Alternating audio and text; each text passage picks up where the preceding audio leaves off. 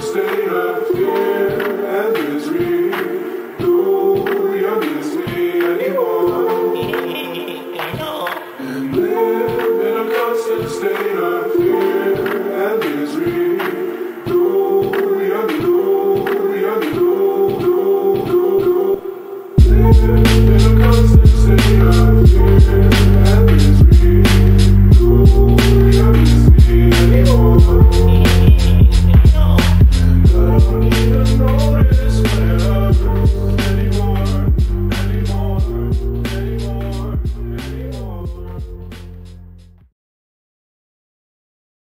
What is up, punks? It's Shinobi, and we're bringing you Block Digest, episode 221 at block height 631,437 on Saturday, May 23rd. So, what's up today, Janine? Hello, hello. I bet we're all stuffed with pizza, aren't we? Pineapple pizza.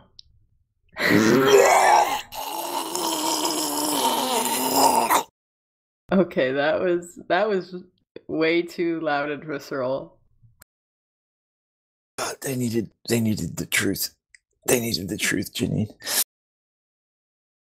But yeah, pizza day was fun. But before we get into the stories, though, kind of wanted to touch on some stuff going on the other side of the world for me. So over the last few days, a Communist Party representative illegally set up in the Hong Kong city council building, surrounded himself with security hours before the council was supposed to meet to elect a new chairman.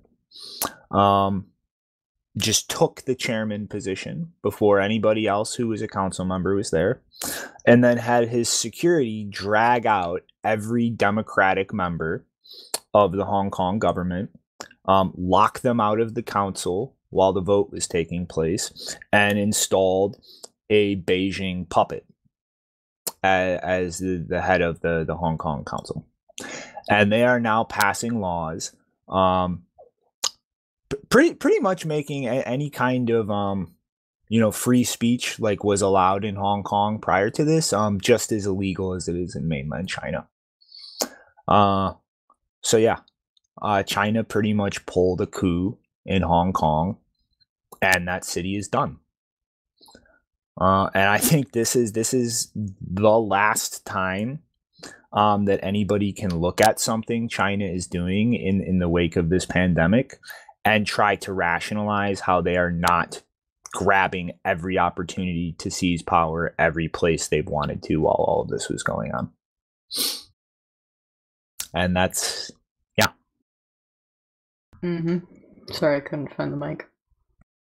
But, and most of the world is probably just going to sit around like they always do when there is a legitimate instance of a free people being put under someone else's control and do nothing, because there's nothing to economically gain here.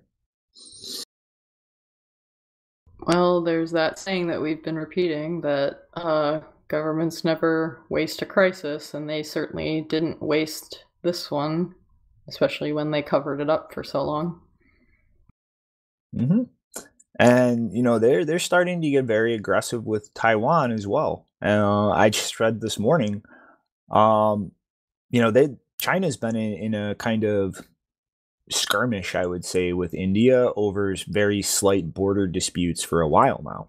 And apparently, sometime in the last day, they have pushed into Indian territory across those disputed borders and are actually setting up, military checkpoints inside Indian territory. So yeah, this is happening, and it's not ignorant racism to point at what the Chinese Communist Party is doing right now and say that that's a problem. Like this is not one of those times where you should just point at a different government and go, they're doing bad things too, so what? Somebody else doing something that's wrong doesn't make somebody else's wrong act right. Yeah, and interestingly enough, the one country that seems to have possibly decided to go in the opposite direction is Germany, because they recently announced, or a federal court recently announced, that um, as of December 2021, which, yes, I realize that is very far off and not exactly helpful, but as of December 2021, supposedly the foreign intelligence operations, foreign surveillance operations that the German intelligence commit against people who are not German or outside of Germany will have to follow similar or the same standards as they would have to apply if they were targeting German citizens who have full rights, which is a very interesting step to take. Who knows if it will actually hold out until the period that it's, or who knows if that decision will hold out until it's actually supposed to take effect. But I did find it interesting that at least one country in one aspect is not going in that direction that a lot of companies or a lot of countries are going in. I mean, I hear something like that, and I want to remain positive, but I just have a feeling that won't actually be respected in all cases like that. But on the other side, that should show something that the government feels the need to, even if it's just lip service, offer that to the people. Like, even if they're not actually going to do that, like, it's very interesting that they feel the need to convince people that that's how they're going to operate from that point. Mm-hmm. Yeah, but yeah, this is all a bummer. Real world sucks. Want to move into Bitcoin? Yes, let's talk about other cultural things and myths. Yeah, so this is really funny. I woke up the other day and everybody was screaming about Satoshi moving coins. And an original 2009 50 BTC block reward was moved. And some of it was actually supposedly traced to Coinbase. Yeah, we have no idea if those are Satoshi's coins. And there is a single piece written by Sergio Lerner from Rootstock that's cited over and over and over and over again to just create this myth of Satoshi's million coins. And it's all literally just based on assuming that there are patterns with identifiable reasons behind them in the nonce selection for early blocks. And those are all just assumptions. Like, it's pretty much just looking at which nonces were picked in winning blocks and just making a whole string of statistical assumptions that this was all one entity because this number was in a block. And that's nothing you can say with certainty. That's not proof. That's not finding Satoshi with a Bitcoin key in his hand. That's just a guess. And so this whole notion of Satoshi's million coins or Satoshi's coins, like, it's just a myth. Like, there is absolutely no real empirical evidence to assign ownership of any coins to Satoshi except a couple of blocks and a couple of transactions, and only because he actually sent Bitcoin to other people who are able to vouch for this, to fill in all of this other data that isn't present on the blockchain. And so, frankly, like, unless one of those specific UTXOs that we 100% know were his coins move, we have no idea if those are Satoshi's coins or some random person who flipped a laptop on for a day and turned it back off. Like, you don't know. Like, it's all just guesswork. And it really is time to stop talking about Satoshi in the sense of throwing all of these urban myths around as if they're empirical facts. They're not. And quite frankly, when you start throwing accusations of being Satoshi at people, you are quite literally creating risks to their life. And so it's just in general, I think it's time to stop talking about this topic like a bunch of kids trading urban myths and going, but no, my dad said that one was bullshit. Because like this really does eventually domino into real potential consequences for people when you don't discuss this topic in a mature way, when you don't actually lay out like, this is a guess, this is a myth, this right here is an actual fact we know, and differentiate between those two. And I really think it's time to kind of grow that conversation up a bit. Yeah, and certainly none of this stuff should be used as a basis to harass people for, I don't know, their location or their chat logs or their alibis of where they were at a certain time. Like, that's just disgusting. If you actually feel grateful for what Satoshi, he, she, they did in terms of creating this thing that has influenced all of our lives, I would say in a positive way, then you shouldn't want to paint a target on someone's back, whether you think that's plausible or not. Yeah, like if you appreciate Satoshi for Bitcoin, then just leave him the fuck alone. It's that simple. Alrighty, so guess next one up. I can't think of any other way to transition into this except been waiting for this one.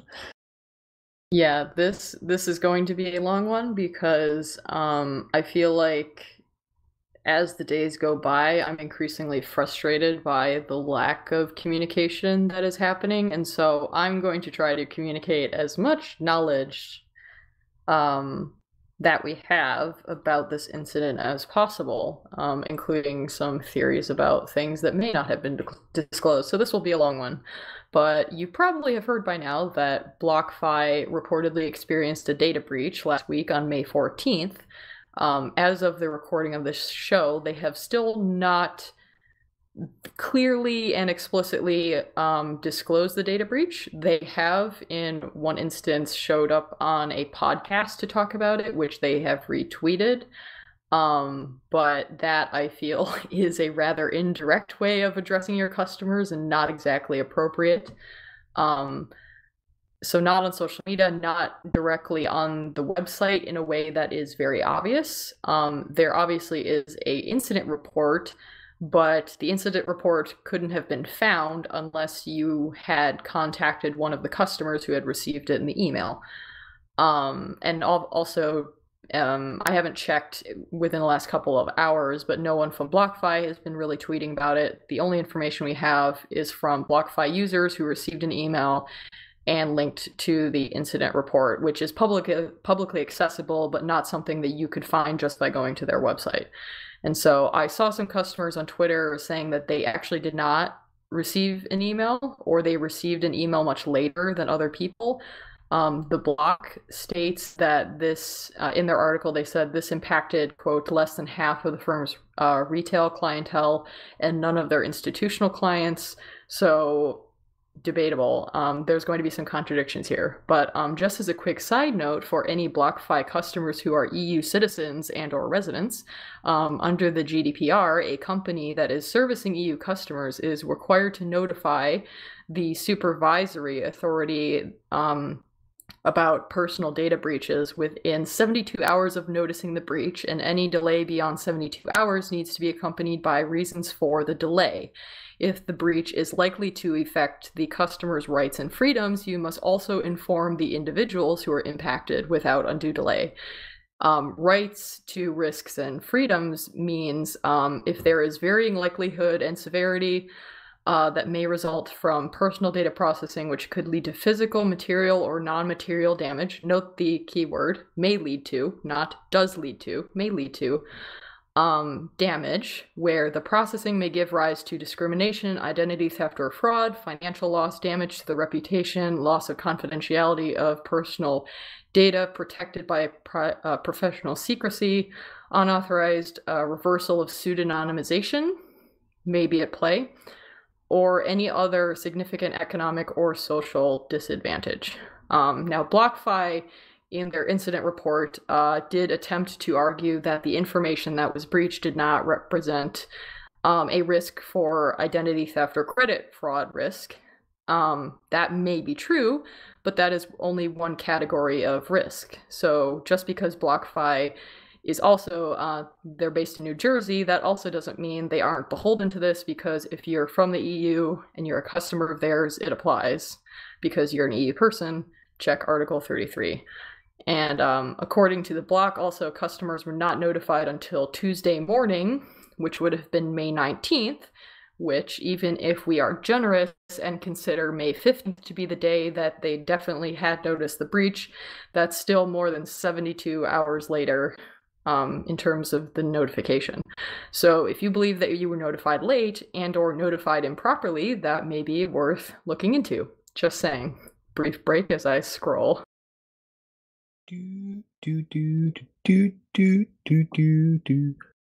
Anyway, so the start of the incident report reads as follows. From approximately 7 a.m. UTC to 8:43 UTC on May 14th, 2020, a BlockFi employee's phone number was breached and utilized by an unauthorized third party to access a portion of BlockFi's encrypted back office system. This type of breach is commonly referred to as a SIM port. The unauthorized third party was able to do this by obtaining unauthorized access to the employee's phone and email via a cell phone network vulnerability, which, side note, is a well-known vulnerability that has impacted numerous cryptocurrency users and exchanges for years and should have been prevented accordingly. Based on the unauthorized third party's actions, it appears that the perpetrator attempted to make unauthorized withdrawals of client funds using the BlockFi platform, but was unsuccessful in doing so. However, the unauthorized third party was able to access BlockFi client information typically used by BlockFi for retail marketing purposes through the duration of this incident. Side note for another side note, for some reason, there is a ZDNet article which titled itself BlockFi discloses failed hack attempt after SIM swap incident. Just to be clear, the hack was successful, as is clearly stated here. It was the attempt at withdrawing customer funds that was not successful, as far as we know.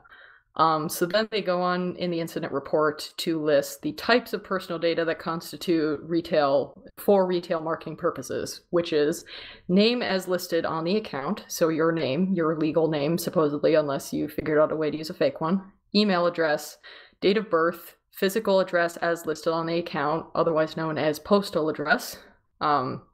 Usually for accounts of this nature, you can't give a PO box. They try to prevent that. It usually has to be a physical address. So, again, if you manage to fake that, good for you, but probably postal address. And then 5, activity history.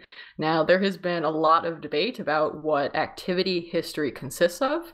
Unfortunately, because BlockFi has not been clear about a lot of these things, we can't confirm at this time. I can't confirm at this time what that consists of, but I've seen a few people say that activity history consists of your account balance and information about pending withdrawals. I assume that would include at least the amount that is being withdrawn and possibly the address it's being withdrawn to. But again, don't have details. More broadly, maybe activity history, if in the worst case scenario, could include other things like prior withdrawals, prior deposits, if they're telling the truth and it was only data for retail marketing purposes, that kind of visibility into account activity history would, it could be limited, and that would fit. But considering how terribly they are handling communication, I wouldn't bet that any amount of money, I wouldn't bet any amount of money on that being the case. And regardless, that would still be sensitive information. Continuing on in the incident report, they state, the incident was detected and triggered our incident response protocol. The team took the following actions. 1, locked the infected employee's credentials, suspended the affected employee's access to all BlockFi systems, triggered additional identity controls for other employees, audited the scope of the attack, prevented a second attempted attack from an unauthorized third party. And then they also list things that they did in response, including apparently doing security updates, including to employee mobile phones, penetration testing, and updating their incident response protocol. Again, another break as I scroll. Do, do, do, do, do, do, do, do. So now we get into the kind of stupid part. They say, due to the nature of the information that was leaked, we do not believe that there is any immediate risk to BlockFi clients or company funds. Your account funds, passwords, and non-public identification information are secure, and no BlockFi client or company funds were impacted as a result of this incident. End quote. So first of all, the response I would have to that is that their assurance that your non-public identification information is safe is kind of worth shit, because that speaks a lot to what they consider to be non-public, i.e., not as insensitive identification information. Because if you read their terms of service, I mean, I'll get onto that later, but if you read their terms of service, they say BlockFi and our third-party partners may experience cyber attacks, extreme market conditions, or other operational or technical difficulties which could result in the immediate halt of deposits and withdrawals, blah, blah, blah.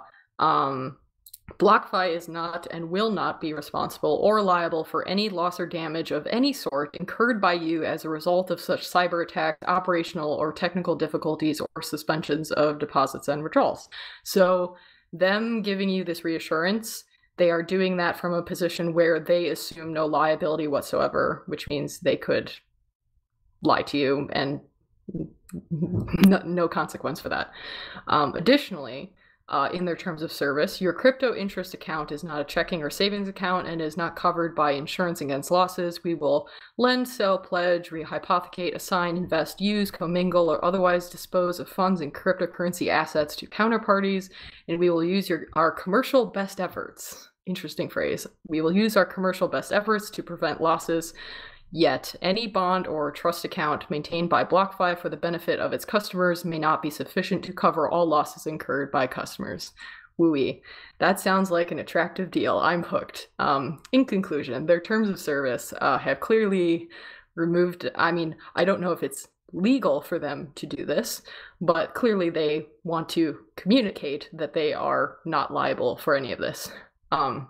Then, back to the incident report, in the what's next section, they write, we recommend that you take the following steps to help secure your personal accounts from this type of vulnerability. Key sentence there. The first thing is that they recommend that you turn on 2FA for both your BlockFi accounts and your personal devices. And then they provide a link to a blog post where they don't mention the data breach at all. It's just a very straightforward guide about how to use 2FA and why it's important. The second thing that they recommend is to turn on whitelisting, which is interesting because, for one, whitelisting has privacy consequences. If you are whitelisting certain addresses, you are more likely to use them. And in fact, in one of the, which article was it? I think it actually was the one where they recommended 2FA.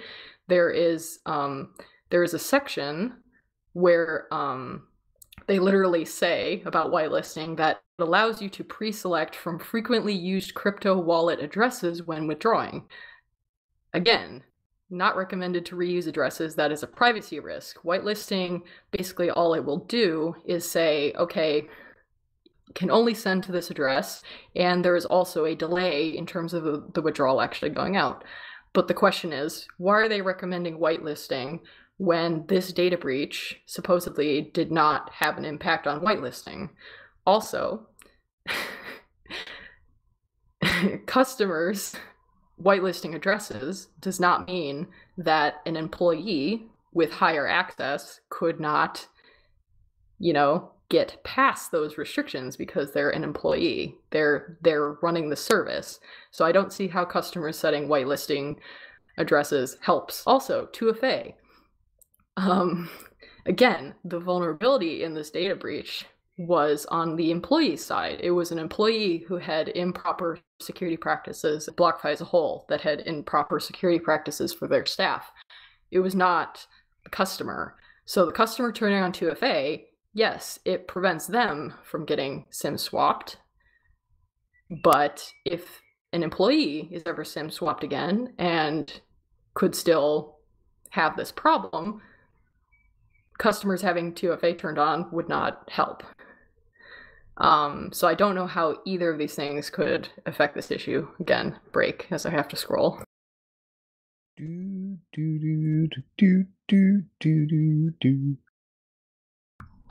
So another note, I don't know why they had a slightly different list, but at the more further down in the incident report document, they actually list a third recommendation, which is, quote, frequently update your password. Now, I assume they mean frequently change your password, but regardless, frequently changing your password is no longer considered good security advice, because what that does is it makes most people more likely to forget their password or copy it down improperly when they're changing it, and therefore they will lose access to their account.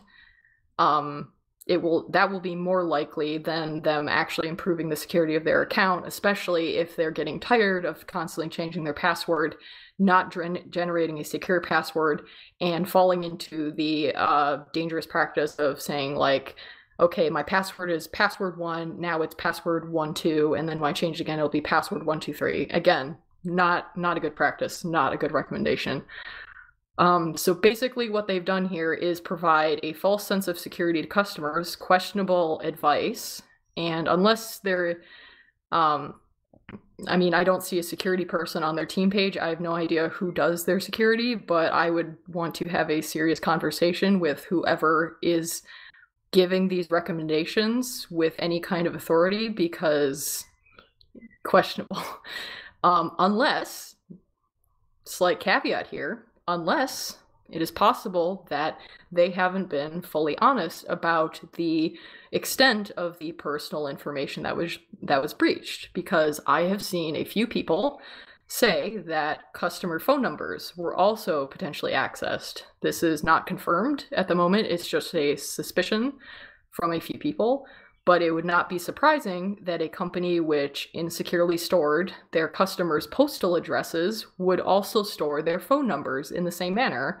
And so if that was the case, it would explain why they would want to recommend enabling 2FA and whitelisting on the customer side, because the attacker could maybe now attempt the same SIM swap attack with the phone numbers that they've gathered.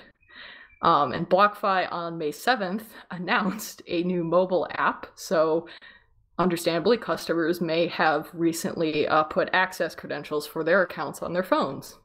Big problem, if that's the case. Worse, if you read their announcement post for the mobile app, one of the features they list is easier login. We'll be introducing facial recognition to the login experience, allowing you to quickly access all the crypto services you need through a secure biometric scan. Oh my God. Yes.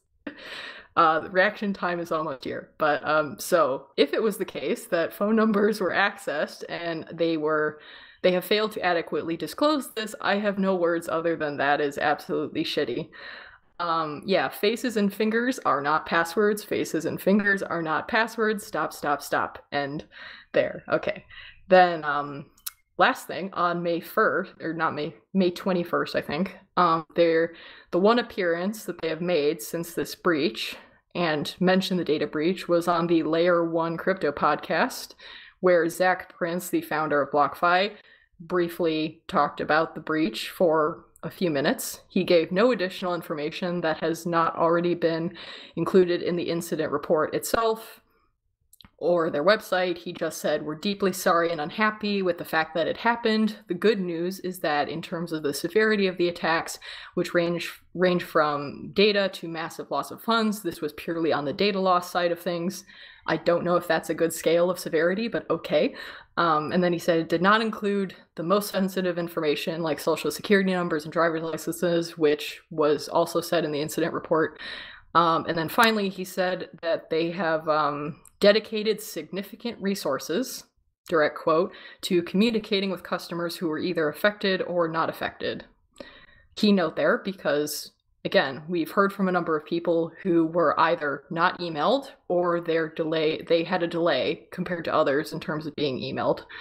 Finally, to address the original claim and kind of the frequent claim that I've seen throughout this response from them, the people who think that a personal data breach of this nature is not a threat, including apparently BlockFi, I would strongly advise that you limit those kinds of comments to your own threat model, because unless you know the threat model of all of the customers you're speaking about, you should not assume that this could not pose a danger to them and their families, because not everyone lives in a safe neighborhood where police respond promptly in the event of a break-in or a hostage situation, which is entirely possible from having a postal address disclosed and the fact that you own crypto assets. Not everyone has the money to pay for private security or protecting their homes in other ways either. So at this point, we don't know what the motivation of the attacker is and how they intend to use the information that was accessed. And we've been hearing this term a lot about herd immunity in the last couple of months. And guess what? There's also a thing about that when it comes to digital security, because if you're the type of person who is okay with being lax about the security of your information and access to your accounts, you can also become a threat to the people around you and the people you communicate who may have a more sensitive threat model than you do. So keep that in mind. Yeah, And yeah. I've, in principle, never had any problems with this type of service.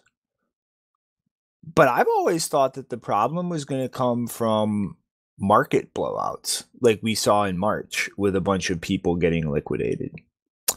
Like, I kind of assumed that a company like this with this type of service would have their shit together security wise.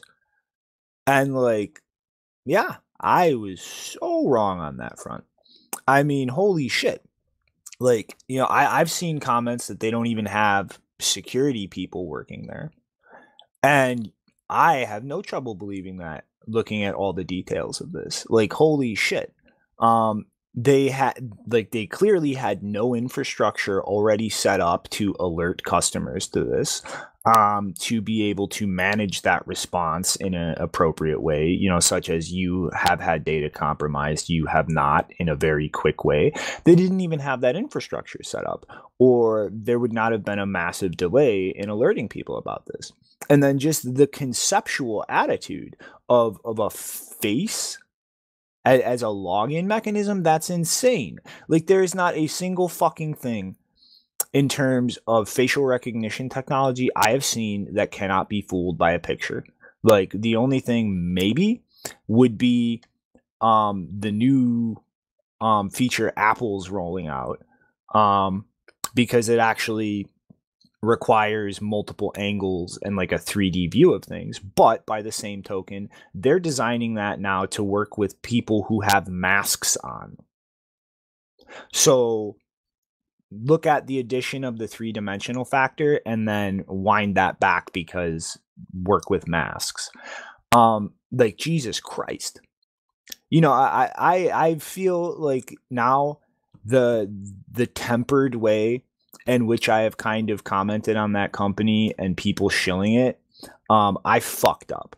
I should have been tearing their heads off instead of just looking at my attitude towards this kind of product in abstract and just being a little more tempered about it. Because, yeah, like, there is no way to undo that. Every single person whose private information was compromised, you are now out there as somebody who owns crypto. Your home address is out there. Anybody can get their hands on that now, and they know where you live, and they know that you own crypto.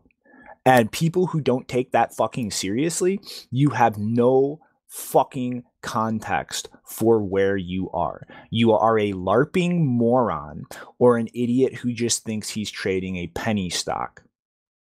Because if this succeeds, that is a massive fucking danger. If you are here right now and you have Bitcoin right now, because it doesn't matter how little it is compared to everybody else here, in 5 or 10 years, it'll be a lot. mm-hmm. You mind if I take a quick gap real quick to get some more coffee? This is going to be a while. Sure. I don't think I can go like an hour with nothing to drink. Alright, sorry, I'll be back in like 2 seconds. Yeah, I mean, I wanted this to be a long one because I'm like, if other people aren't going to do this kind of, if other people aren't going to talk about this in the way that it should be talked about, then I'm going to do it because I'm not going to wait around for other people to do that because some people cannot afford to wait to hear this. Like it is entirely I mean, I don't think it is because most of the people who listen to the show, they're probably on social media and heard about this, but it's entirely possible that there's people out there that have accounts and they haven't been notified and just haven't heard about it yet if they didn't get emailed. Think about so it's an open question about who does their security because if you go to their website, their team page, none of the public profiles that they include are people who do security. They don't use the word security. They're not security experts as far as they present, and I don't recognize any of them as security people, which is fine. Like it's, I wouldn't fault a company who says like part of our threat model is maybe to not have our security people publicly identified. There's arguments for that. But in the incident report, they tell you to contact like a communications. They've been telling people to contact a communications email address, which I don't know if that's supposed to represent a department, communications in their company. I don't know if that's the right person to be necessarily talking to about this. You would want to contact a security person, ideally. I mean, a lot more companies, at least in Europe, they have a dedicated, person who is familiar with GDPR and what to do in response to data breaches in regards to those recommendations. I don't think they have one. They haven't said they have one, probably because they assume they don't need to. They're in New Jersey. But if you have European customers, might be a good idea. Don't know. But yeah. Don't know if they have a security team. It is entirely possible. Some people suggested that they don't need one because their custody is with Gemini for the actual funds. They use Gemini. Gemini, obviously, as a bigger, larger business, because they're an exchange, would have to have security people to be compliant in any way. But maybe BlockFi got away with not having any because they're not an exchange, they're an interest platform, and they're using a custodian third party for the funds. I don't know, but I still think that's not an excuse. If you're collecting sensitive personal information that has to do with people having money and risky assets, you should have a security person regardless. All right, so Janine, I think you just blew away a Block Digest record here. What record? Every once in a while, I get one of those technical stories that I just can't stop talking about, and it ends up literally being like a massive fraction of the show. I think you just blew past that with this BlockFi record by like a margin of 2. Yeah, well, that's fine. We've been talking about BlockFi for 30 minutes. Well, that's what you get. You don't communicate explicitly to people. There's inconsistent communication. You claim that you dedicated a bunch of resources to communicating, and people are still confused. Yeah, and then you minimize the impact. That's what you get. Mm-hmm. Yeah, I guess the last comment I want to make on this one at least is that rehypothecation in their fucking terms of service you brought up. Oh yes. See that on principle again. I have nothing against that. If you are clear and transparent about that. I actually have a buddy who uses BlockFi specifically in a skeptical way to just kind of feel the thing out. I never knew before you said that they actually have that in their terms of service, that they are able to rehypothecate. And I wouldn't care if they do that, but where the hell was the big warning about that? Because I never saw it. Yeah, so this is I'll give the credit to John Carvalho because he was the one who I saw it through his tweet when I think it was many weeks before this that he pointed it out because he was concerned about the terms of service. Because in general, he's like many people, he's seen any kind of like interest earning Bitcoin related stuff to be a bit suspicious. And so he pointed out several concerning things in the terms of service, but it is in there. I don't know how clear they've made that to their customers, but yes, it was in there. Well, I mean, it's just kind of part and parcel. You can get blown out in that type of shit. It's a loan platform ultimately, but make those risks clear up front. Like, it's that simple. Like, I have no problem with this type of like custodial legacy shit in this space. I wouldn't use it, but if you're gonna fucking build that, then make the risks clear. Like, Bitcoin is set up to fucking let anybody build on it any way they want, and that's fine. But when you're gonna build on it and you're going to lie and hide risks and not be upfront about that, fuck you. Yeah, I mean, I didn't want to like the focus for me is not whether their system works, whether they're telling the truth about how you actually make money or such. My concern was about the data breach and the fact that their communication has been misleading in terms of the effectiveness of the security recommendations that they make. And yeah, that is my main concern. This is not the quality of standard that I want to see from any service, regardless of whether it's centralized or decentralized. Mm-hmm. Alrighty. Guess it's finally time to move along. So this a little more lighthearted, a little funny. So everybody should know about Wrapped BTC, the custodial platform that lets you peg Bitcoin into the Ethereum chain by letting I'm having a brain fart moment. BitGo custody the Bitcoin on the main chain. Well, TBTC was an attempt to do that in an air quote being the key here, decentralized way. By having a centralized entity that you deposit Bitcoin with on the Bitcoin chain, and then collateralizing it MakerDAO style with ETH on the Ethereum chain, so that if the federator on Bitcoin runs away, you get ETH to pay it back. That launched. And then 2 days later had the pause function in the smart contract executed because of a major flaw that could lose people money, which was the Solidity smart contract could not parse pay to script hash or pay to public key hash Bitcoin addresses properly. I'll repeat that. The smart contract on Ethereum could not parse the two most widely used Bitcoin address formats, so it couldn't work properly. Yeah. I'm going to leave this silence here in the editing room just for dramatic effect. Go ahead. But like that's like this right here is just like stop.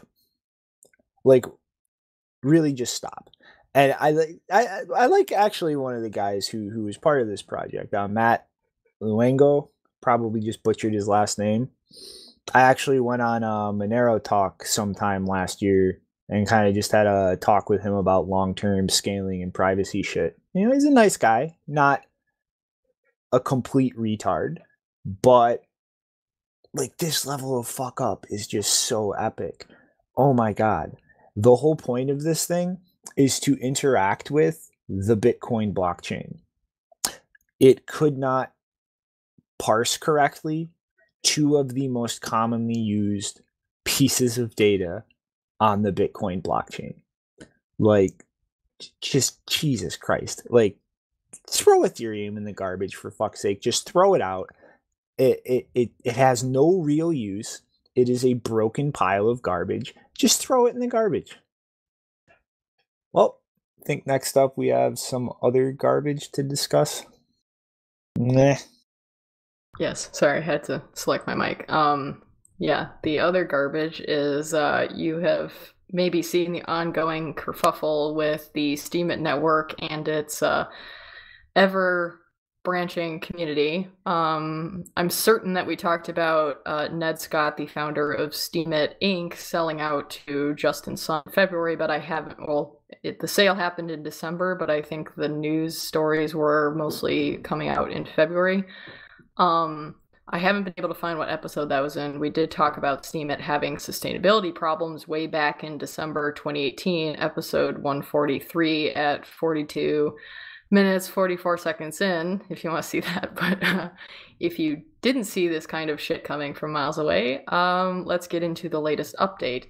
Decrypt Media reported on May 19th that a hard fork of the Steemit network was imminent, scheduled to take place on May 20th, which would penalize those who opposed Justin Sun's hostile takeover.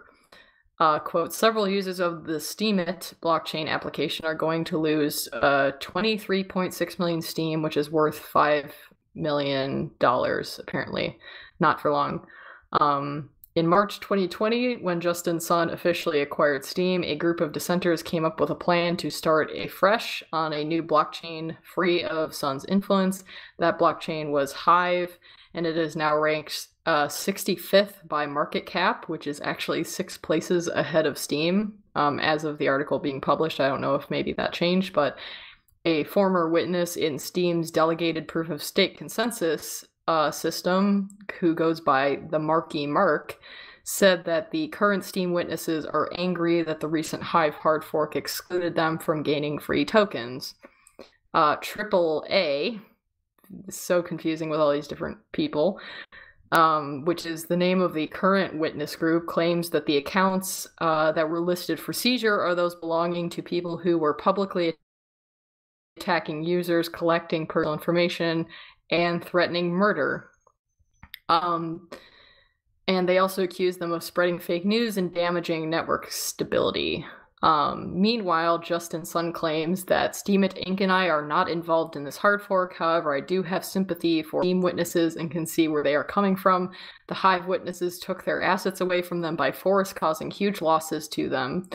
And then on May 20th, the day of the fork, it was also reported that Sun had, quote, called the cops on those responsible for splitting newly bought blockchain-based social network. He called their actions illegal and the work of hackers, and for his latest move, voted to take money out of their wallets, apparently. Yeah, so play stupid games, win stupid prizes. Hopefully this is the end of a very drawn-out stupid game. When I copy a database and change it, you have no legal right to an entry in my database. That's how that works, kids. Yep. And I mean, maybe I shouldn't have been surprised, but I was quite surprised to see a CoinDesk writer, literally in the last couple of days, make a comment that Justin Sun and also, I can't remember his name, but the CEO of Binance, that they do a good job promoting their projects, like their crypto projects. And I was kind of shocked because this seems like the kind of clusterfuck that is the opposite of good promotion for a project. Yeah, I'm going to go ahead and translate that to I get paid money to say nice things about these people. I mean, I have no idea about that. I was just surprised that someone could literally interpret this as being good promotional work. Yeah. Think we're going to jump, though, from silly crypto land into big boy world.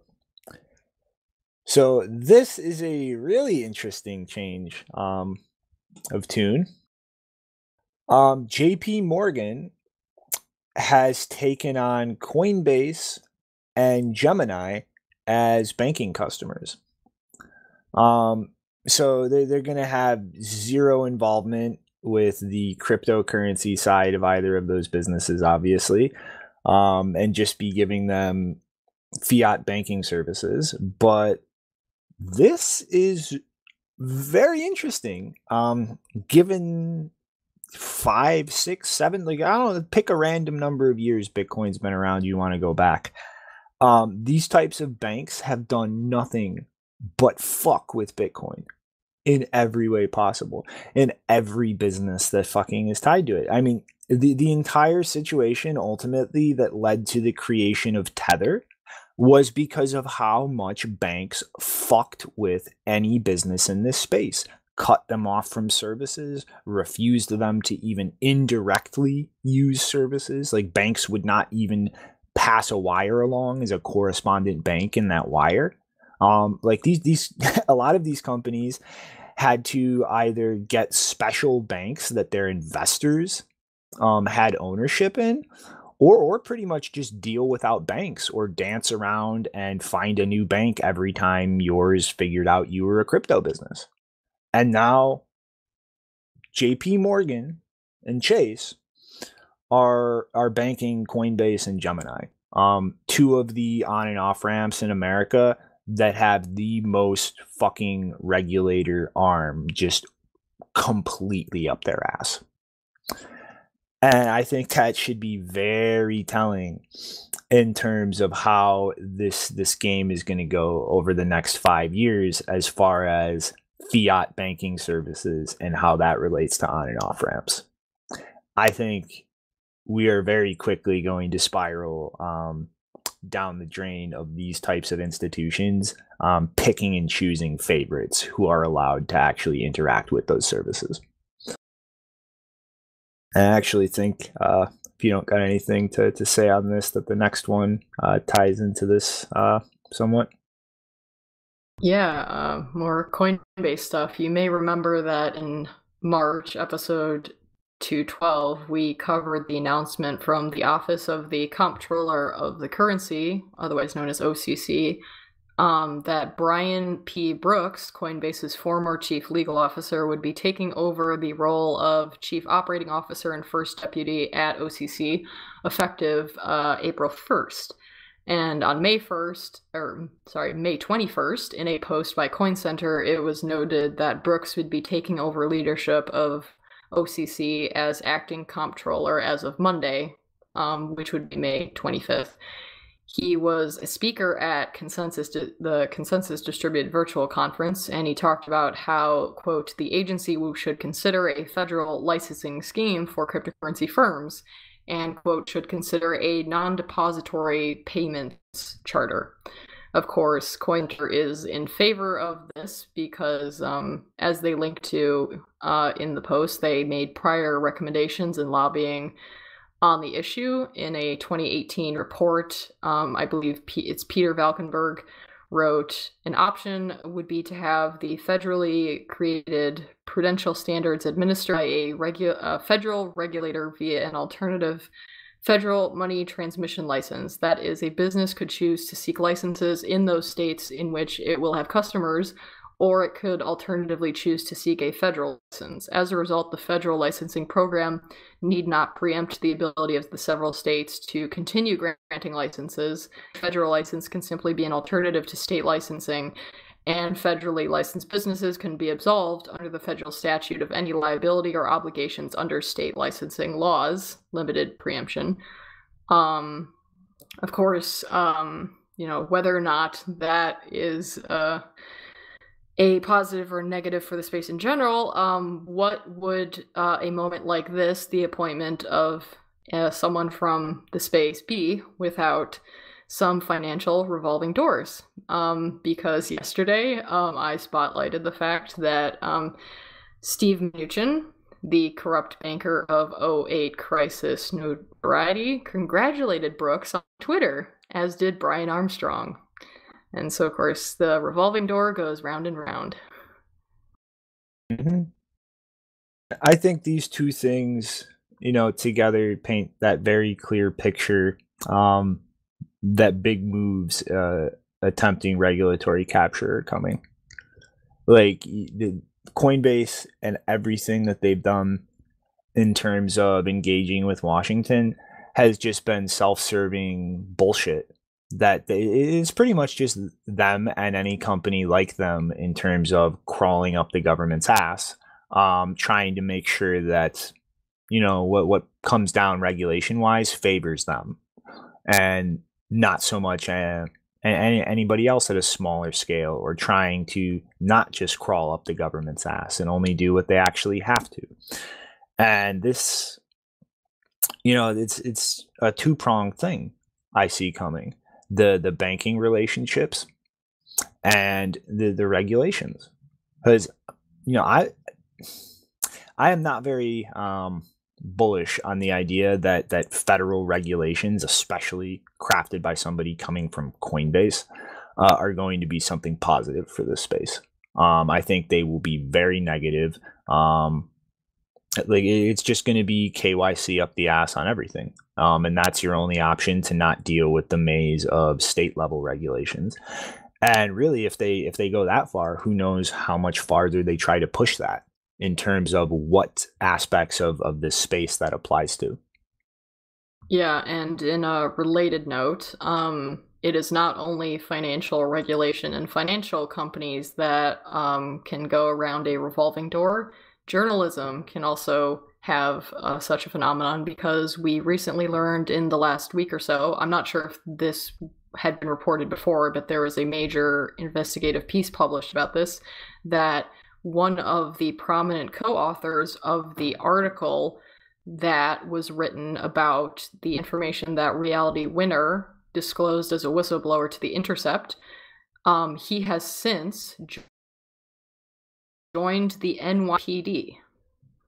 And he has apparently had a 30-year friendship with one of the powerful members of the NYPD. Doesn't that strike you as weird? The doors go round and round. So this is really fun. I am actually excited to talk about how something was broken. So I'm sure by now all of you have heard about the exploit for the Mark II version of the Coldcard. Before I get into what the actual exploit is, I just kind of want to walk through how the MCU and the secure element on the device interact in kind of quick high level. So in the normal course of things, the MCU pretty much has to go to the secure element and first ask it for the pin counter, for how many attempts at a pin entry have failed previously. It then has to prove possession of the pairing secret that's shared between the MCU and the SE, demonstrate knowledge of the pin, which is actually done by hashing a nonce with the pin, and this is done with the pairing secret as well to prevent replay attacks between the two chips. And if you successfully demonstrate to the SE that you have both the pairing secret and the pin, it unlocks the memory section that holds the pin, so that can be used to further access and decrypt the memory section where your actual private keys are stored. So to be clear here, in the Mark II, it is actually the MCU that is enforcing the rate limiting of failed pin entries. And so pretty much the gist of the exploit here is you can actually pull the secure element off, and with very specialized equipment that runs $200,000 and also requires somebody competent enough to use this correctly, you can pretty much grind down the layers of the chip, because there are actually different stacks of memory on top of each other in this.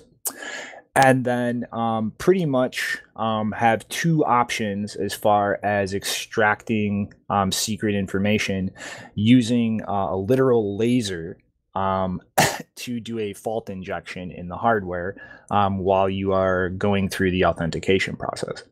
And so pretty much you can either disconnect the secure element and effectively brute force the pin, air quote, offline, because the actual rate limiting of pin entries is done on the MCU. You can just keep trying until you find a hash match to get the pin from the secure element. And then you can reattach that on the device and gain access to the funds, though you never actually gain access to the word seed itself. Alternatively, with the pin, you can effectively prove to the SE that you have the pairing secret and the pin to pull the actual seed out of the memory and the secure element. So there are kind of two ways that you can really attack this. But ultimately, they require physical access to the device, $200,000 worth of equipment, and a high degree of expertise in actually utilizing this. So ultimately, this was broken, yes, but at a ridiculous high cost that requires a high degree of specialization, and effectively something that can give you this one shot to do so without fucking up the hardware.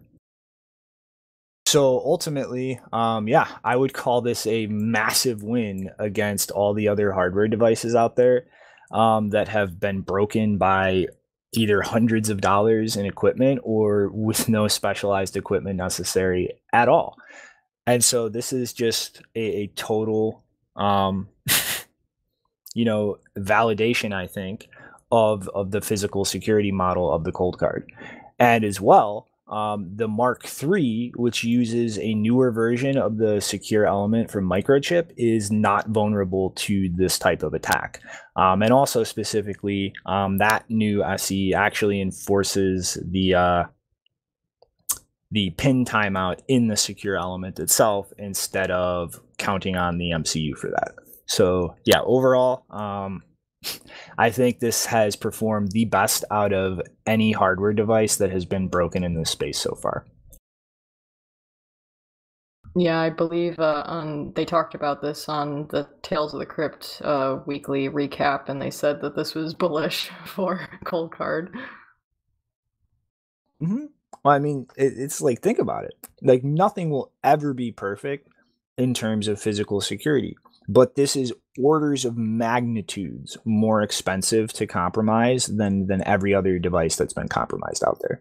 Like, that is awesome. Yeah, and in case some people in the chat already brought it up, but in case you didn't see it, there was a rather hilarious conversation between it was actually initially it was between a Trezor user and our favorite Harry Wookie, and that conversation ended basically with Dan Kaminsky saying that he'd be willing to look at the Coldcard because he, at least from the details that he was being told, he thought that it was probably doing a better job of anticipating things with like SD cards and stuff than other hardware wallets that he had looked at. Mm-hmm. And for those not familiar with Dan Kaminsky, at least in my opinion, he is one of the most prolific security researchers in that whole space. Alrighty, so got to talk about something awesome. I'm not really quite sure how to frame this, so I'm just going to go into it. So Trezor and Satoshi Labs have announced a project called Tropic Square. And the entire notion is to create a open source secure element. And they put out a long video and blog post with really no concrete details whatsoever. Probably because they only just started, be fair. No. I mean, it's some of the lack of details is defensible, and some aren't. They actually prototyped a Trezor using a secure element. Um, and there's NDAs that come along with that to differing degrees. There are some secure elements out there where literally the entire thing is enclosed with an NDA. There's some out there where 90% of the chip and its firmware are open, and only a small part of it is covered by an NDA. It's kind of a specific vendor by vendor thing. But there's a long chunk in this post where they just talk about how they found all kinds of exploits in secure elements that they looked at. I just say take that with a grain of salt. They also said that the vendor they disclosed them to refused to inform users of those chips for.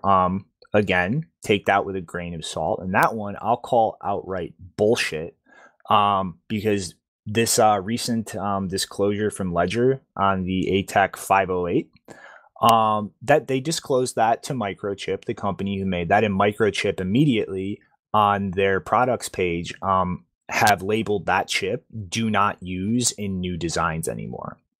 So the idea that there's just this wide refusal to inform customers, I call bullshit. And so they pretty much use it is Intel. Well, just the point is, like, I don't believe that. I think that's marketing, and they get to the point. These are the reasons why they want to build an open secure element. And I'm skeptical of this for a few different reasons. One, that is a massive undertaking. And I'll just put this nicely. Trezor has not actually moved forward in terms of hardware designs since they first created the Trezor. And they just generally are very slow compared to other companies in terms of iterating and improving things. So I am very skeptical that this is actually going to happen because of that. But also, I'm kind of skeptical of the entire logic behind this. Because except for Ledger, the way that every wallet with a secure element in this space uses it that I'm aware of is in a very carefully structured way to provide additive security. In the sense that breaking the secure element alone should not be enough to actually compromise the keys. You actually need to compromise the open chip working in tandem with that. And I'm betting we're going to see down the line, that being nested with multiple secure elements from some companies in the space. But the point is it's additive security through obscurity. Like if you are counting on secure hardware to add extra security to something, I don't understand the logic in how it being open helps. Because the minute that something in hardware is compromised, you can't fix that. The only way to fix that is to replace the hardware or add a passphrase, as Trezor has responded to every single instance of their device being physically broken. So I'm kind of, trying to get through the contradictions here in terms of open, secure hardware like this, and where this really fits into how open and secure closed hardware is being used in this space. How does it help to have a secure chip like that open when the only solution is to fix the hardware? Now, when something's broken, everybody knows how to break it. And you immediately have to fall back to this is insecure if you don't have a passphrase until you actually replace the hardware. So what's the whole logic and point here? Just use a passphrase. Like, this just seems to me like a huge marketing spin because they have consistently for so long refused to use a secure element while every other device in this space has found some way to do that safely. And they're just trying to to market without seeming to go back and contradict that argument they've made this entire time in the space. And so I'm really skeptical, one, that they could just pull this off, period. And I'm also kind of skeptical of just the whole logic of doing that versus just use a secure element that exists now in a way where that being compromised is not enough to get your keys alone. Like the logic here, it just kind of escapes me. So, I mean, I'm aware of, the various drama points that occur between the various hardware wallets and sometimes even software wallets. And one of those discussions is about whether or not to use a secure element and the trade-offs of that. And obviously, in case you haven't noticed, Trezor has pretty much always been on the side of they don't want to use it because they want to keep their device as open as possible. Whether that's a good trade-off or not, that's a choice the customers end up making. Whether they're going to succeed at making an open one, also something that customers will have to decide if they end up releasing a device that uses it. But I would say in general, I think experimentation to make stuff work when it's open source is always a good thing. Whether the practical result is good enough, we'll see. But I, in general, fall on the side of if you can make it open source, you might as well try. I just think what's going to happen if this is even pulled off is they'll sell a device with it. A bunch of people will buy it, and then the chip will get broken, and it will be right back to, well, use a passphrase. Except this time they won't be able to argue that physical security was never part of our threat model. Yeah, I mean that may be the case. I would say, I don't know how their competence in terms of doing something like this would compare to Intel, but at the end of the day, I don't trust Intel, and I try to remove them as much from my devices. So I feel like even if they don't have the resources, I would at least give them the benefit of the doubt in terms of goodwill compared to Intel, and Intel is obviously not devoid of their own issues, especially in terms of things where vulnerabilities are discovered and they're unfixable. I would trust a wallet using that random undocumented Chinese secure element that CoboVault is using in the right way before I would trust a chip that Trezor makes like this. I mean, I'm trying not to just shit all over this, Janine, but this is a company that took 2 years to get a wipe pin to delete your key into the wallet. And they're claiming that they're going to design a secure hardware chip from scratch. It's really? I mean, you know as well as I that there is far worse out there. So yeah. Why don't you tell us about it? I'm just gonna take a wait and see approach. No, I mean, tell us about the worst things out there. Oh yes, the worst thing. Yes, that is the next story. So I'm sure at least once we've mentioned on the show that you should not, and I say this unequivocally, not use Bobby Lee's Ballet. Is it really Ballet wallet? Is that how it's called? Okay, that is a strange name. Anyway, Bobby Lee's Ballet wallet.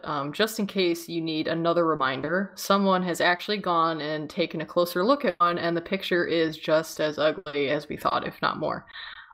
In a Medium post from May 22nd, so yesterday, Daniel Emeli wrote about how he ran into Bobby Lee at the North American Bitcoin Conference in January this year. Side note, that is a Scam Central conference, and I would not recommend going. But he did, and apparently Bobby Lee asked Daniel to review the Ballet wallet, and he did. Prepare for this. So first of all, the metal card comes with a private key that is pre-generated. I think I think we already knew that.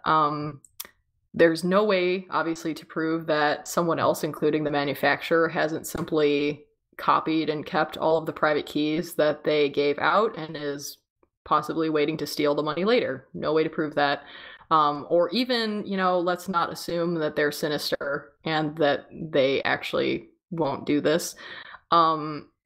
It's also plausible that they could have accidentally printed the same private key and or address on more than one card by accident. Again, no way to prove that that didn't happen. So if you get one of these, it's possible that your private key could have been printed on someone else's, and so your money ends up commingled with another person, and then it's a race to get it off first. Also, obviously it has the fixed deposit address, which, like all paper wallets, would encourage address reuse, which is discouraged for privacy reasons. Also, for some stupid reason that I cannot even fathom, even though the card itself is metal, the private key and or address are attached as a sticker, which would obviously invalidate the use of the metal because stickers aren't fireproof. Don't even know if the metal is, but the stickers definitely aren't. And finally, in order to actually spend from the metal card, you would obviously have to import the private key into their mobile wallet, which who God knows what kind of security genius made that. I wouldn't want to touch it. And so obviously this is my commentary on top, but Daniel concludes that he would not recommend it for any purpose, including for small amounts, and he makes an argument why. He says, it might seem that the card intended for small amounts would not be big enough a target to warrant the attack. Consider, though, if 1 million cards are sold and loaded with $50 on average, someone could access the private keys effortlessly in one of the kind of attack scenarios that I already mentioned to steal $50 million after quitting the job at the factory and disappearing. In a traditional heist, the thief steals, then disappears. In this case, the thief disappears first, then commits the theft. The thief could be long gone by the time anyone notices that something is wrong. If Bitcoin were to appreciate tenfold, the total amount in the wallets could rise to $500 million. This is an amount that may draw the interest of more sophisticated criminals. End. Yeah, I mean, this is yeah, I mean, it's, everybody says not your keys, not your coins. If you didn't generate them, they're not your keys.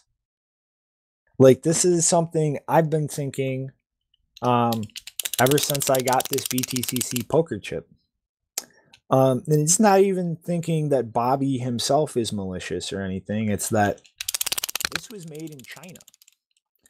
And the Chinese government, when they go knock knock and they say jump, you say how high. So, ever since these ballets have been being sold, where are they made? Are they made in China too? And that has nothing to do with Bobby being Chinese or Chinese people. It's the government. When they come into a factory, you do what the fuck they tell you because you are in communist China. And that has always been at the back of my mind a huge risk with these types of things. Because doesn't that seem like the perfect way for a government to get their hands on a lot of Bitcoin? You sell a bunch of these things and you just keep the keys. And whoopsies, all of that money goes somewhere else one day. Mm-hmm. And we know that, we don't know, but we've heard from at least one exchange that the government has actually attempted to, not take keys, but they've requested that an exchange manipulate the prices. So we know that they do that kind of thing.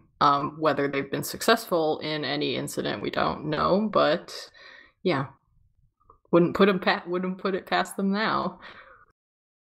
Mm-hmm.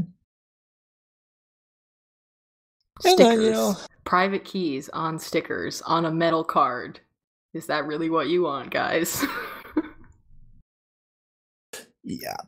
I only have this chip because I got it as a gift and because it's a silly keepsake. That's it. I would never in a million years pay my own money for something like this. But yeah, next up though, you can even run into trouble generating your own keys.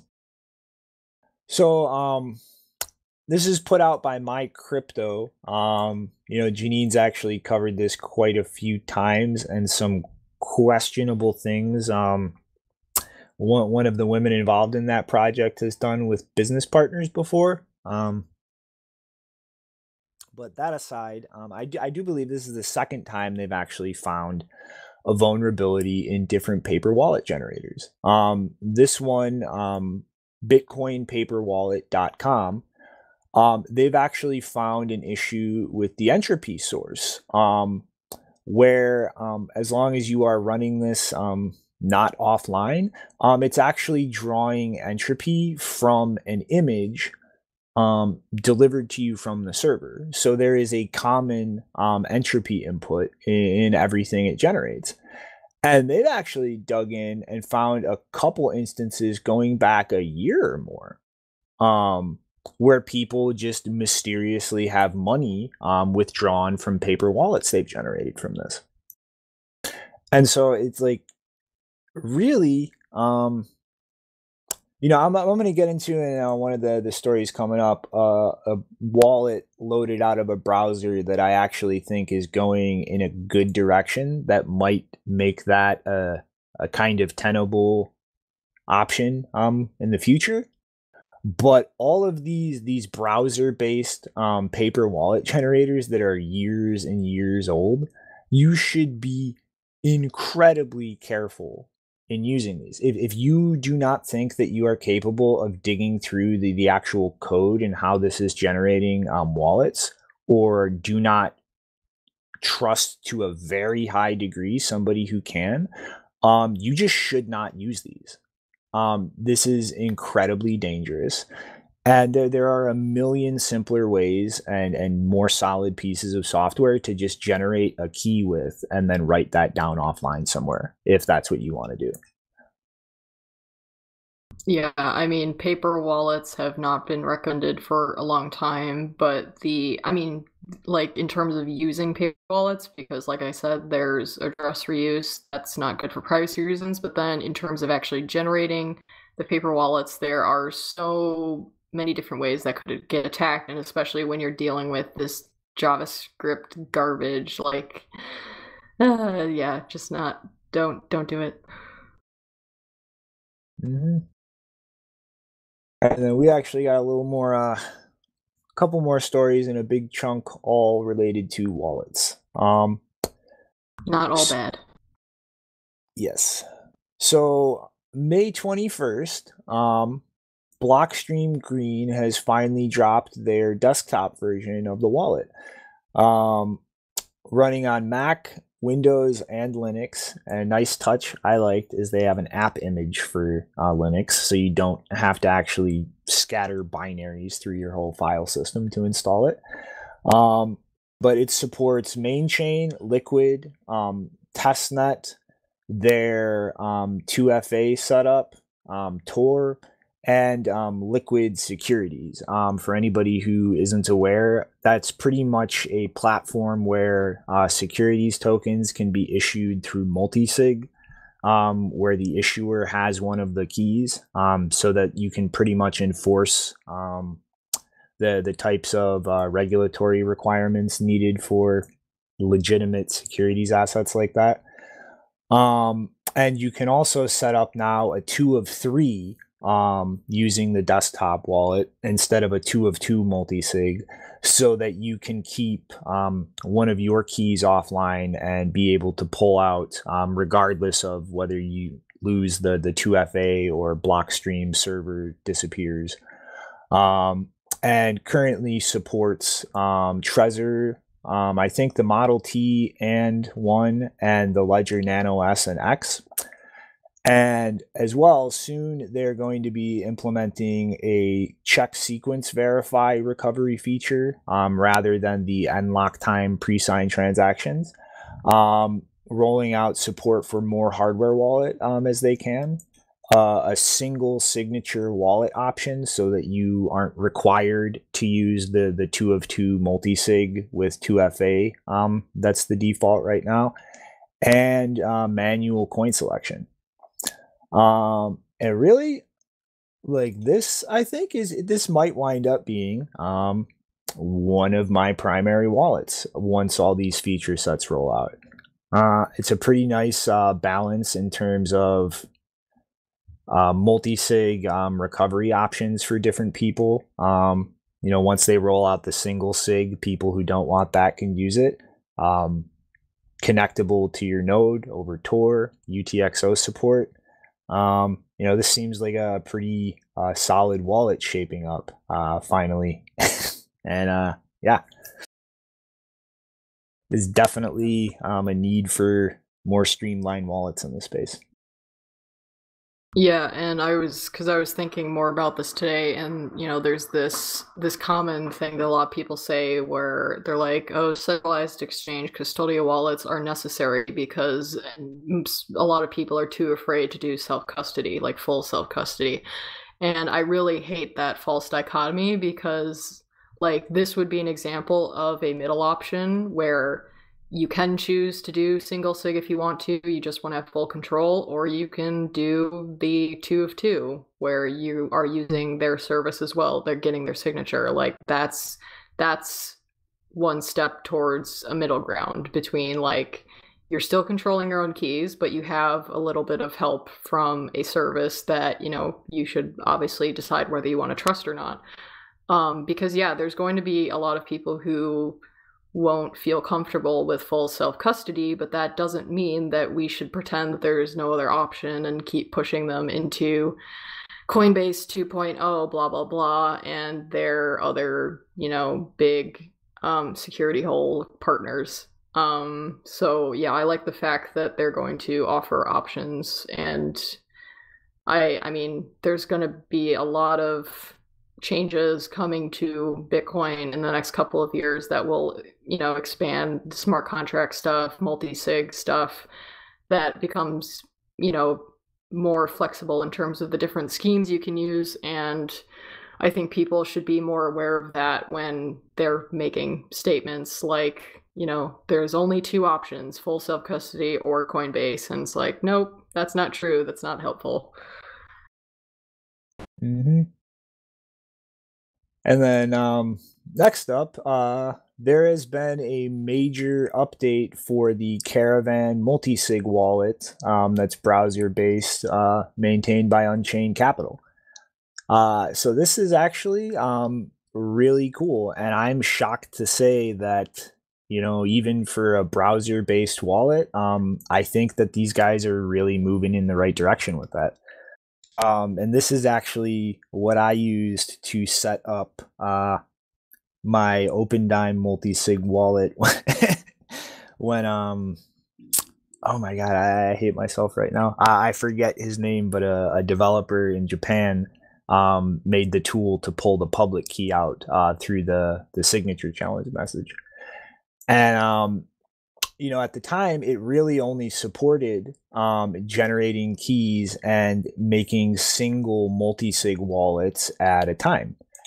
And this update is kind of pushing it way past that, more in the direction of an actual wallet.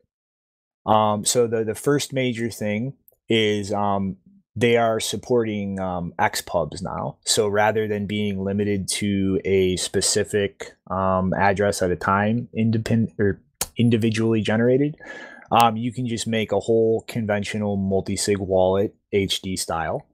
And as well, the browser now supports, or the browser wallet supports dumping a JSON file to save locally. That would have all of the XPubs, the wallet, the derivation paths, and everything needed to fully load that wallet again with just that file, so that users can hold on to that and reload that every time they open the wallet again, because the entire thing is designed to be stateless, so that the minute you close the tab the wallet's in, all of the information is wiped.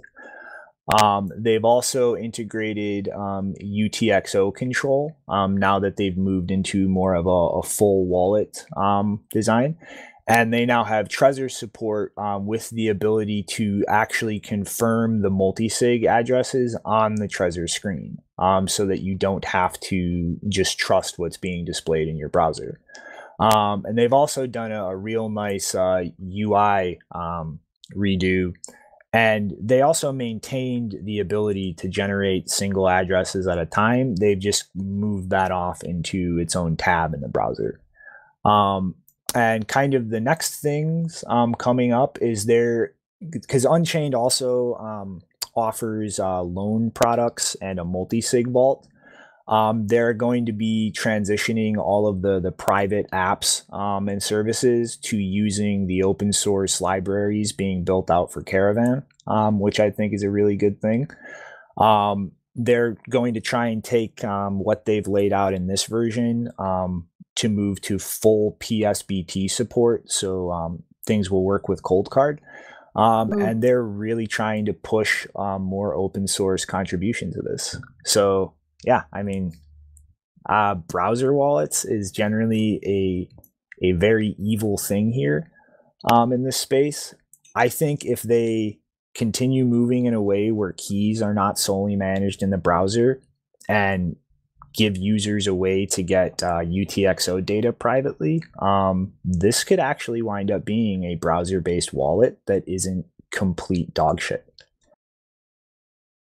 Yeah, or alternatively, you could use it as an option for another factor for a, wallet that is more secure.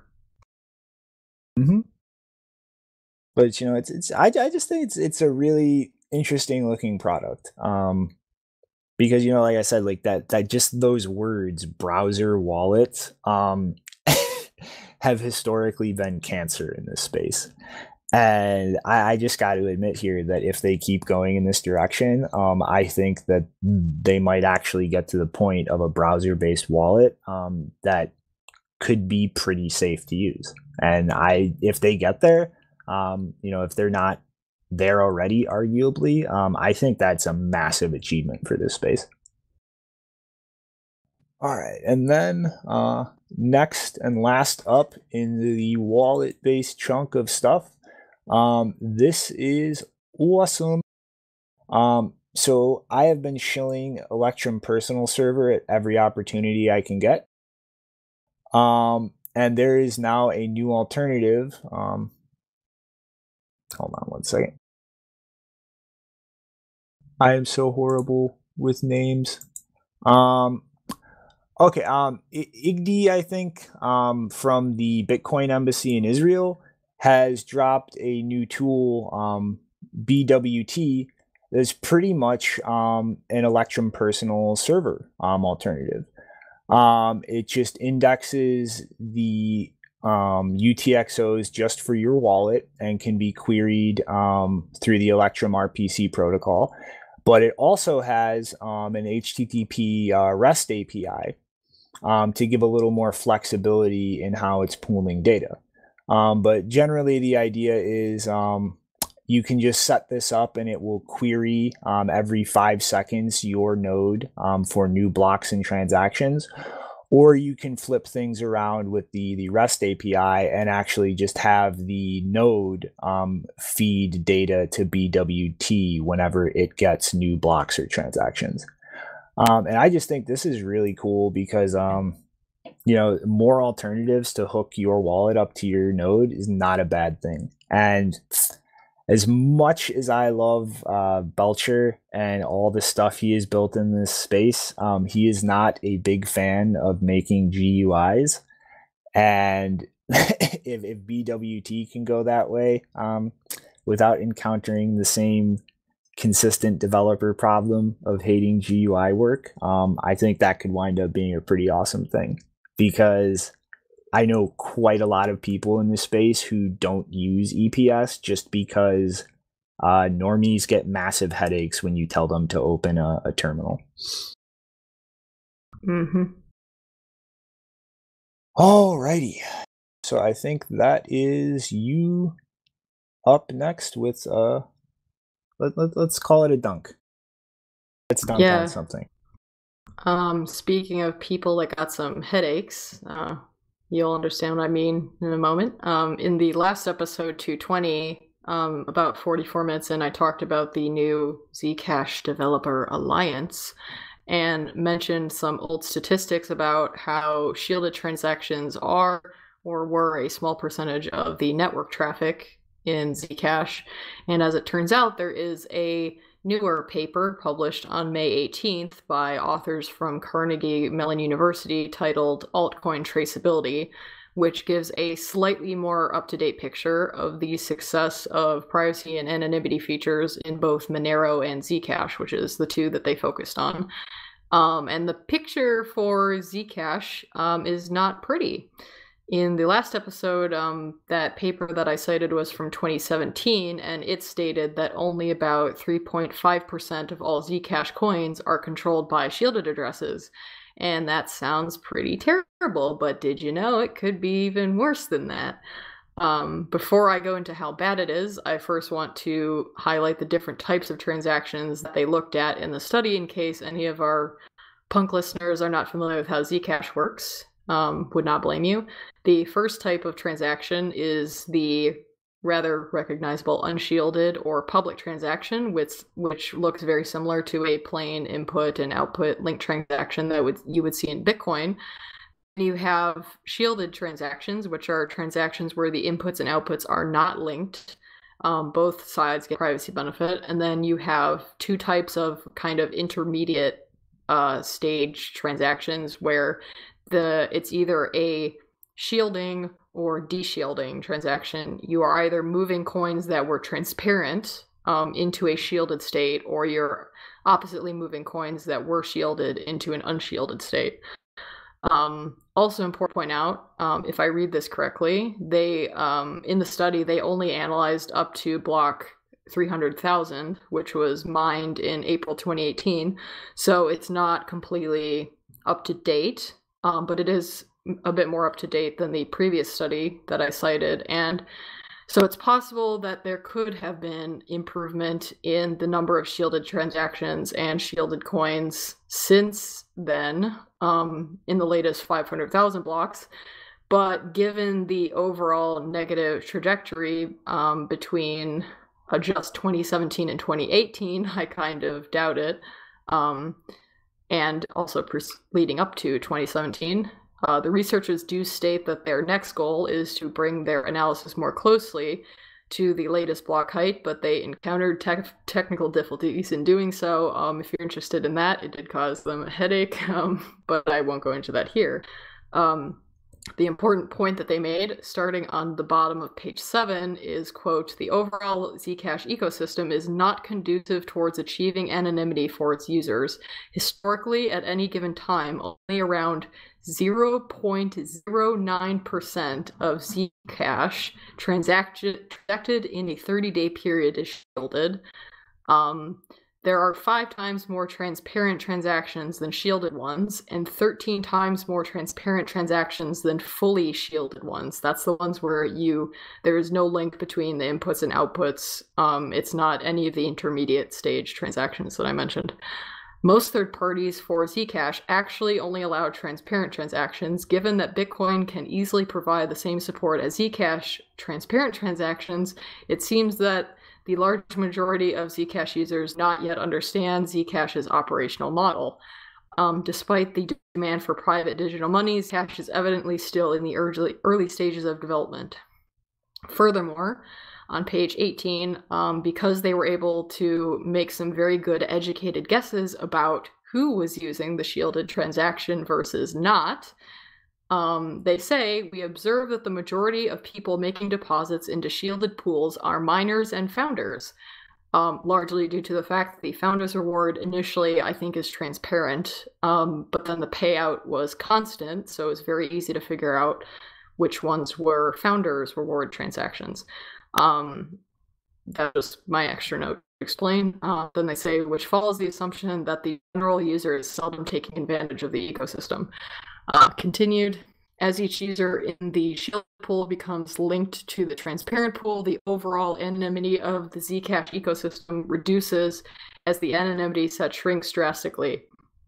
On top of the already minuscule set of users even utilizing the shielded transactions at all, Zcash is effectively traceable as of this study. So there you have it. That one of the things that someone related to development on Zcash said, that I quoted in last episode, claimed that the anonymity set of Zcash was a public good and was marketing it as something valuable. And well, I don't know if that's quite viable anymore. So this is something, there's something I also wanted to reiterate, especially because there is some, yes, and the cat would also like to cry about the bad marketing. Especially because there is some misinformation and misunderstanding still circulating around.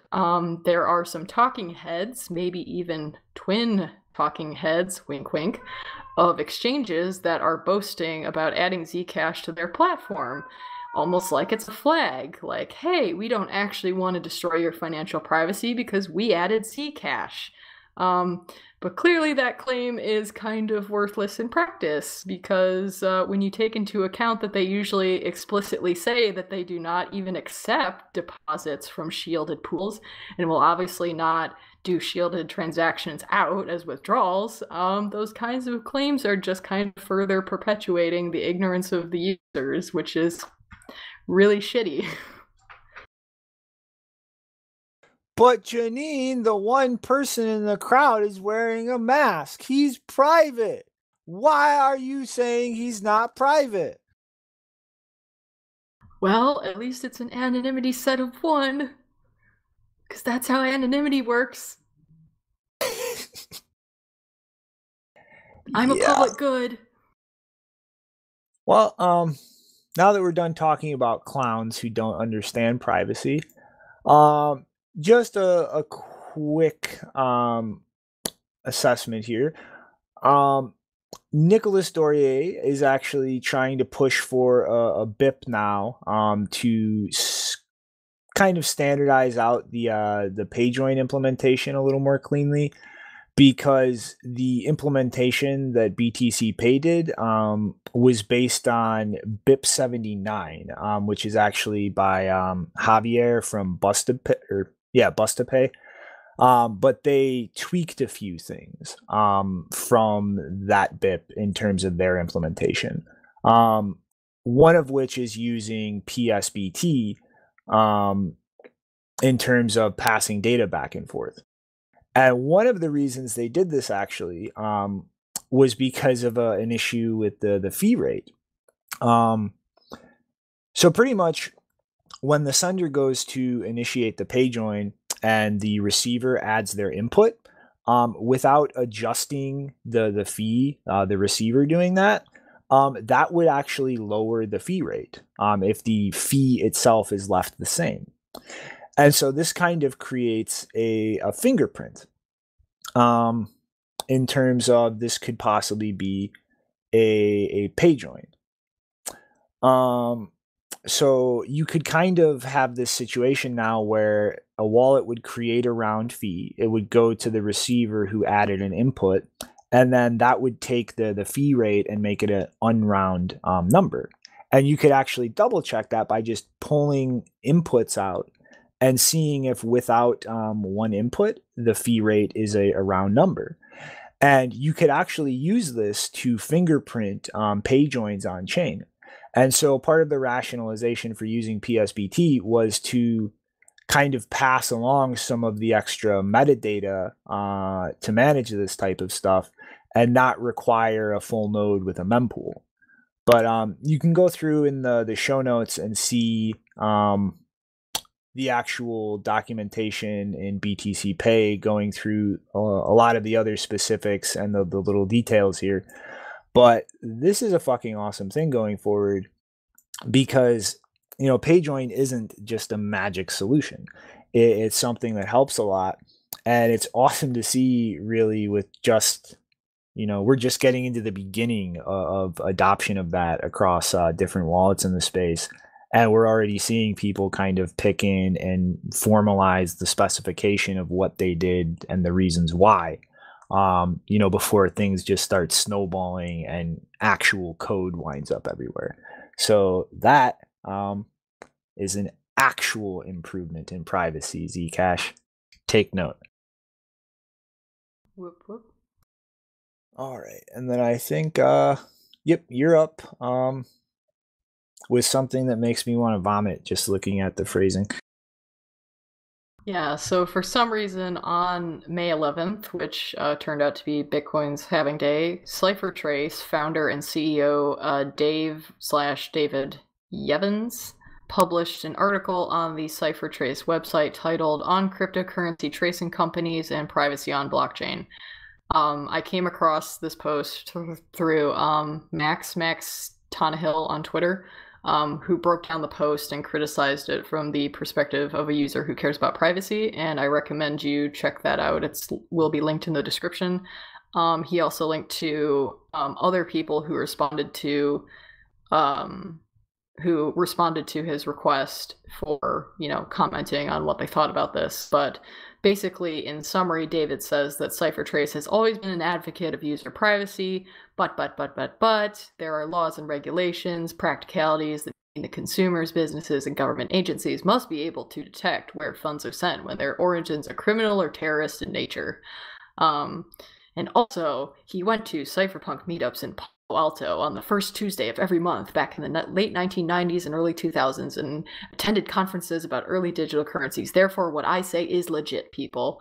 And so I thought, okay, legit, bro. I'll give you a chance. What have you, since you're playing the authority card, what have you done that makes you worth listening to? And so I was a bit curious about whether he actually made any posts to the Cypherpunk mailing list in 1999 or later or not.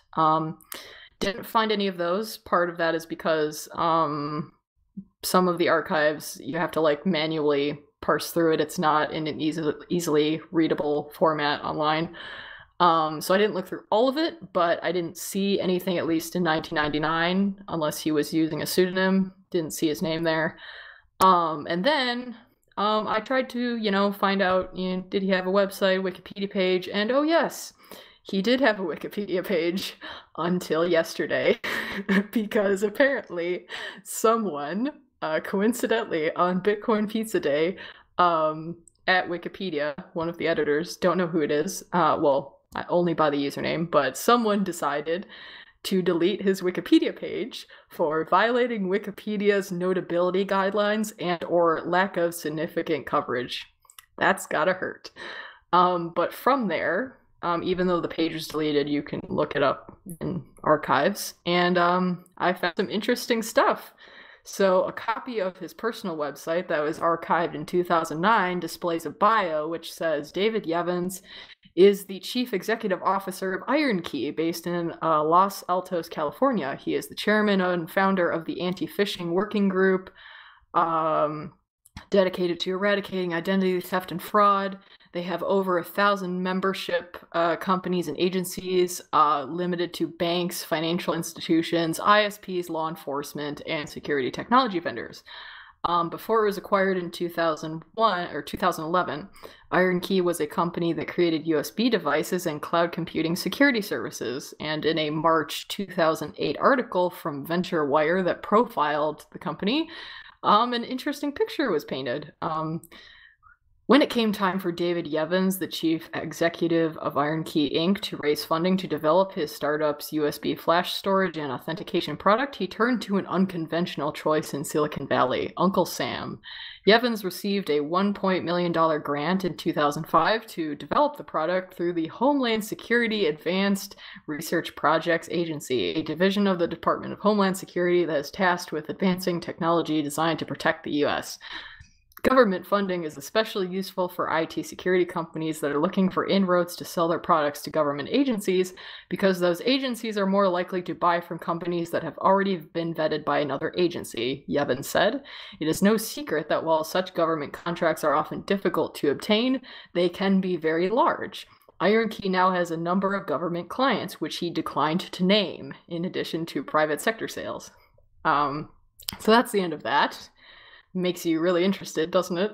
Then he was also the senior vice president at Tumbleweed Communications, which, according to a press release from January 2007, they claim to produce world-class innovative messaging security solutions for organizations of all sizes, organizations that rely on Tumbleweed solutions to securely manage their internet communications, spanning email management to file transfer. Has more than 2,300 customers worldwide, representing industries such as finance, healthcare, U.S. government, of course. The world's most security-conscious organizations rely on Tumbleweed technology, include Bank of America, J.P. Morgan Chase, the U.S. Food and Drug Administration, and the U.S. Department of Defense. So, yeah. Just some additional information. Hardcore cypherpunk. Yeah.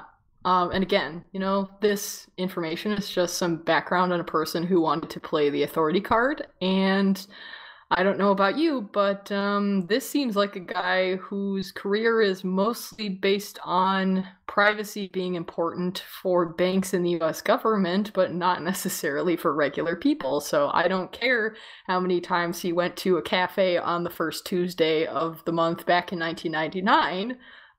Your opinion should be validated today based on your arguments today and your actions today, not on what you did 20 years ago. All right. I guess. But oh my god, that has got to hurt. That has got to hurt to have your Wikipedia page deleted on Bitcoin Pizza Day as being not relevant enough. Well, if you're the type of egomaniac who, derives any kind of value from having a Wikipedia page, yeah. But yeah, just real quick, it's not strictly Bitcoin related, but it's just a change in dynamic, I think somewhat relevant to certain companies in this space. So the NASDAQ is planning on restricting foreign IPOs. And now they're not specifically singling out Chinese companies, but it is very clear that this is being done in response to Chinese company listings in the United States. So they're going to be instituting a requirement to raise either a minimum of 25 million in the IPO or at least a quarter of their post-listing market capitalization. And as well, they're going to be requiring auditing firms go through the companies and make sure that they comply with global standards. And kind of the rationale for this is that there's been 155 Chinese companies listed on the NASDAQ since 2000, and 40 of them raised less than 25 million. And this is kind of a thing that a lot of smaller Chinese companies do to kind of just get dollars, which is really hard to do, outside of China. And so having an IPO for a very small company like that is a way to get dollars, cash out of that company. And then a lot of these companies actually, go look and point at a public listing in the US and use that to get loans or subsidies in China. And so it's this really, for a lot of smaller companies, it's a way to just get some money out of China and then milk subsidies and loans within China. And, in the general global climate, if the US starts adding all of these restrictions for foreign companies with the clear, obvious goal to restrict specifically Chinese companies, I think that's going to create a lot of barriers for any crypto companies based in China trying to, gather liquidity or backing in foreign capital pools. And I think that's going to, we might see this kind of ratchet up and artificially strangle companies in this space based out of China, because you're severely restricting, their options as far as raising capital. And so it's not, strictly a story going on in Bitcoin, but I do think that this is going to come around and start having effects in this space in the long term. All right. We ready for a quick shill? Quick shill? Yep. So quick, it's almost automated. Cash App has automatic stock and Bitcoin purchases now. Kaboom! So I And don't you're know. late. And you're too late. They're out of Bitcoin already. You have to wait for the restock. Yeah, I don't know why anybody would want to use this to buy equity, but it's about time that this fucking pops in for Bitcoin. And yeah, if you are okay with KYC platforms like this and are trying to DCA into Bitcoin, seems like a perfect option for me. As long as they can figure out where to get more Bitcoin. Yeah, and I just want to reiterate, because this is also something that was said during the weekly recap on Tales of the Crypt, where, well, was it? I believe they mentioned in that episode that if anything similar to the BlockFi situation ever occurred at Cash App, I would have the same ferocity of criticism as a KYC service, but hasn't happened yet. Mm-hmm. I mean, it's all about like the company and the track record. And so far, I think Cash App is at a pretty solid track record. Like, if you're a legal business, you kind of have to do some things, and that's a choice for the business and the user to make on their own. And if they meet in the middle, they meet in the middle.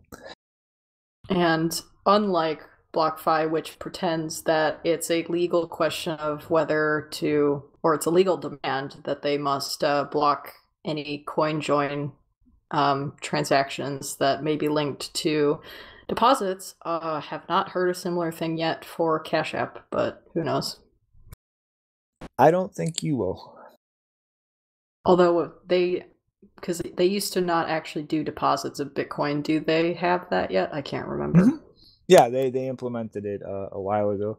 I think it's like they have a lot of plans to roll stuff out. It's just you kind of got to move slow when you're integrating this into a legacy financial app like that. You know what I mean?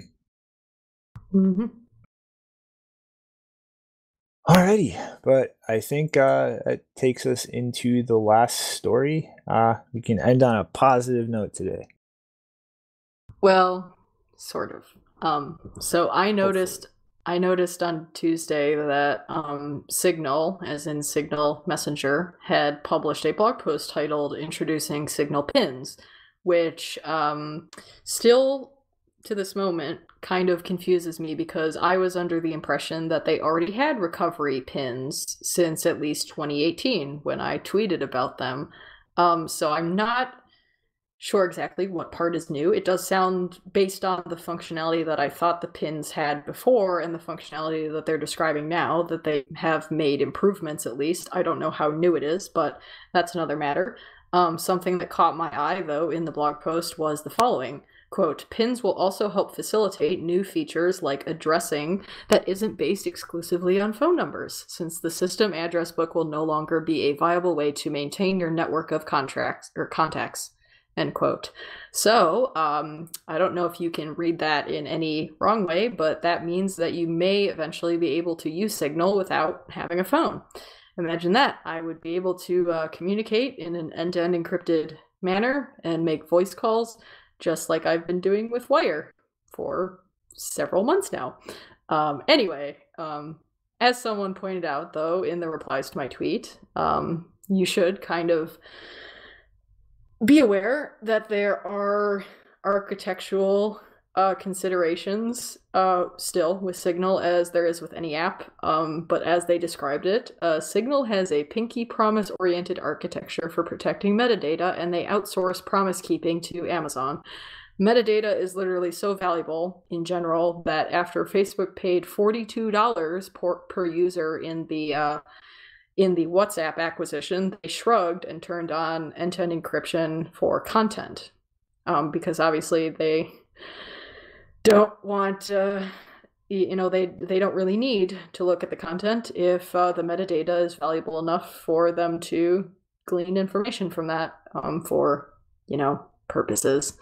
So yeah, I think in general, this is a good thing because I hate the idea that all of the people who use Signal have to not only are forced to obviously share their phone number with Signal in order to use the Signal app.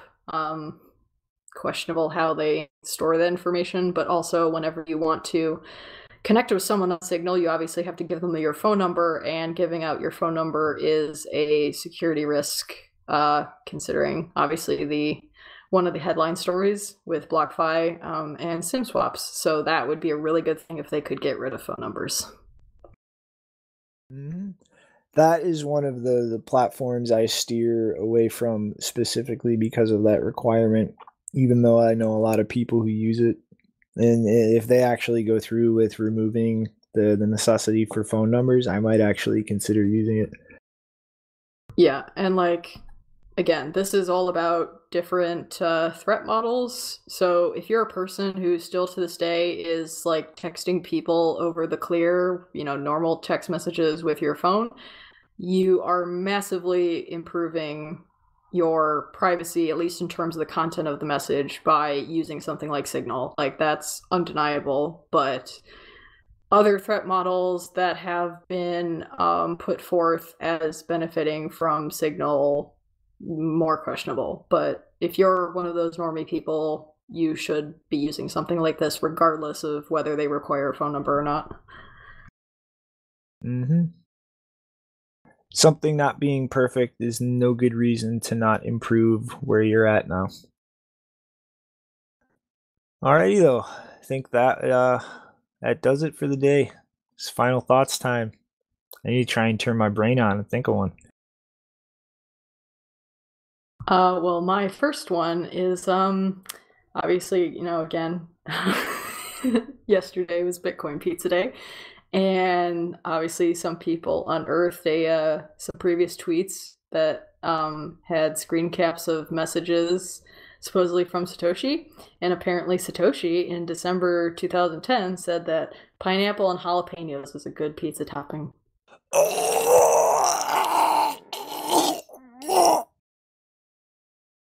All right, so we've definitively proven Satoshi is retarded. Yeah, on that note, everybody who puts pineapple on pizza, you should be ashamed of yourself. Deeply, deeply ashamed. And if you did that, I don't want you listening to us anymore. See you later, punks. I never want to see you again, pineapple pizza eaters. Bye. Could be worse, could be catch. Yes,